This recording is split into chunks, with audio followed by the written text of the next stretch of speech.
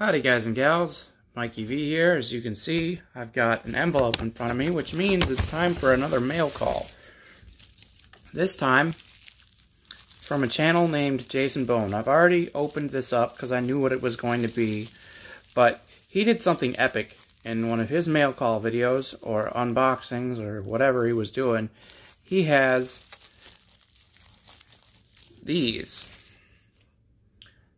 shark's teeth. Modern shark's teeth. Not fossils, just regular old, fresh, lost shark's teeth that he uses to open up his envelopes and boxes and things. And I told him that that was so cool that I thought it was awesome. I wanted one for my own, so I asked him if he'd trade or sell me one.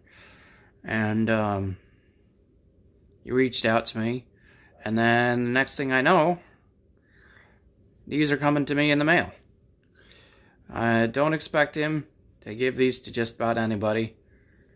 I don't know how many he has, but he goes diving, and he says that these are on the wrecks pretty often, especially during shark mating season. So I guess you can find them fairly easily if you do diving, which is kind of cool. But I don't have a knife.